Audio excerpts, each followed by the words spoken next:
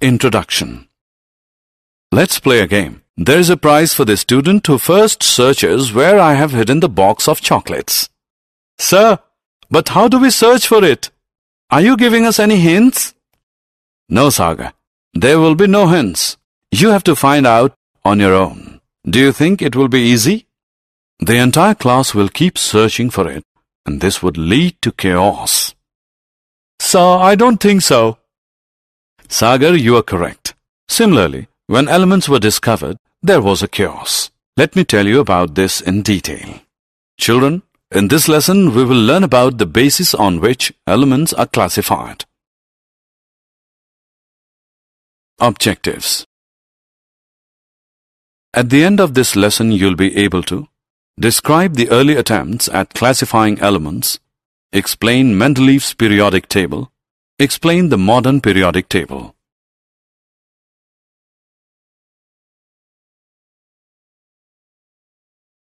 Early attempts at classification of elements. In the early days, scientists classified elements purely on the basis of whether they were metals or non-metals. This had its own limitations. All elements were grouped in only two categories. This made the metals category very big. Some elements had the properties of both metals and non-metals. They could not be placed in any of the classes. This increased the need to identify some kind of pattern or regularity in the properties of the elements and then classify them. Dobereiner's triads. In 1829, Dobereiner, a German scientist, made groups of 3 elements, each based on their properties. He named them triads. He observed that atomic mass of the middle element of a triad was equal to the arithmetic mean of atomic masses of other 2 elements. For example, in a triad of calcium, Ca40, strontium, Sr88, and barium, Ba137, the mean of the atomic masses of the first and third elements is equal to the atomic mass of the second element. That is, 40 plus 137 whole upon 2, which is 88 mu.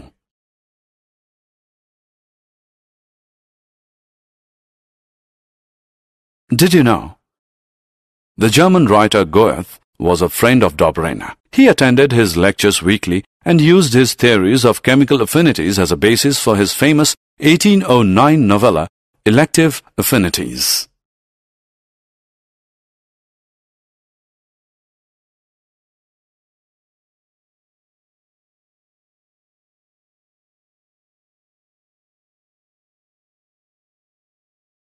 Newland's law of octaves. Dobereiner's research simultaneously encouraged other scientists to start classifying elements. The triads were not useful as they could classify only 3 elements at a time. In 1864, John Alexander Newland, an English chemist, discovered that when elements are arranged in the increasing order of their atomic masses, atomic weight, every 8th element had properties similar to the first element. This is called the law of octaves. However, all elements could be arranged in this order only till calcium, even though there were more than 60 elements available at that time. Did you know? Like other scientists, Newland used the terms equivalent weight and atomic weight without differentiating the words with their meaning, and in his first paper in 1863, he used the values accepted by his predecessors. This term is now referred to as relative atomic mass.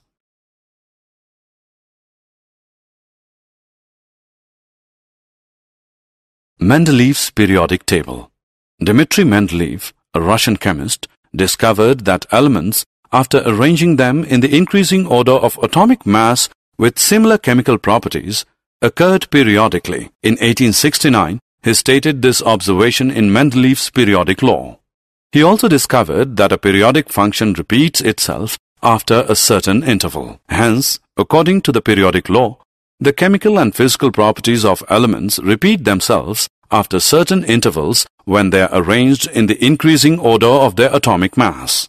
A tabular arrangement of the elements based on the periodic law is called periodic table. Mendeleev arranged all elements in their increasing order in horizontal rows till he encountered an element that had properties similar to the first element. He placed this element below the first element and thus started the second row of elements. This helped him to arrange all the known elements according to their properties. He was thus able to create the first periodic table.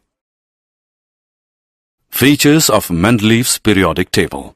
Mendeleev's periodic table has the following features. The horizontal rows represented in the periodic table are called periods. There are 7 periods in the periodic table, numbered from 1 to 7. Properties of elements in a particular period show regular gradation from left to right. The vertical columns are called groups.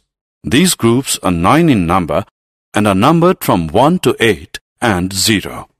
Groups 1 to 7 are further divided into A and B subgroups. Groups 0 and 8 do not have any subgroups. All the elements in a particular group are chemically similar. They show regular gradation in their physical properties and chemical reactivities. Defects of Mendeleev's periodic table. Mendeleev's periodic table had certain defects. They are listed below. Hydrogen could neither be placed with alkali metals nor with halogens, as hydrogen resembles alkali metals as well as halogens. Different isotopes of same elements have different atomic masses. This need to be taken into consideration, and each one of them should be given a different position in the periodic table. However, because they are chemically similar, they had to be given same position. At certain places, an element of higher atomic mass has been placed before an element of lower atomic mass. For example, argon 39.91 is placed before potassium 39.1. Did you know?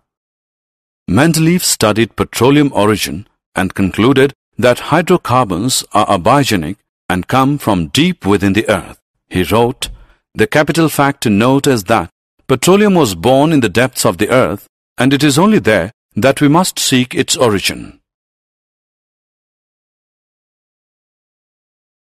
The modern periodic table. Henry Moseley, an English physicist, in 1913, discovered that the atomic number is the most fundamental property of an element. Atomic number of an element refers to the number of protons in the nucleus of its atom. The number of electrons in the neutral atom is also equal to its atomic number. This led to a change in the periodic law. The modern periodic law states that the chemical and physical properties of elements are a periodic function of their atomic numbers. Position of elements in the modern periodic table.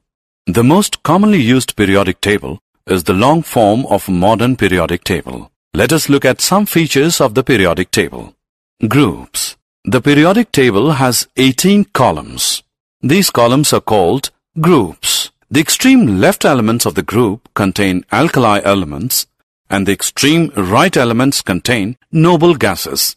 All elements in the group have similar electronic configurations and have the same number of valence electrons.